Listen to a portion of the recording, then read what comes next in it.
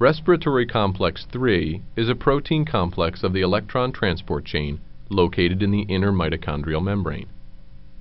Complex III, cytochrome reductase, or coenzyme Q cytochrome oxidoreductase, transports electrons from the mobile electron carrier ubiquinone, Q, to another mobile carrier, cytochrome C.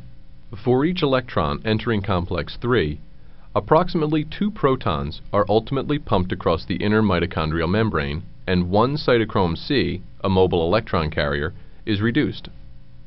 Thus, for 2 electrons, approximately 4 protons are pumped into the intermembrane space.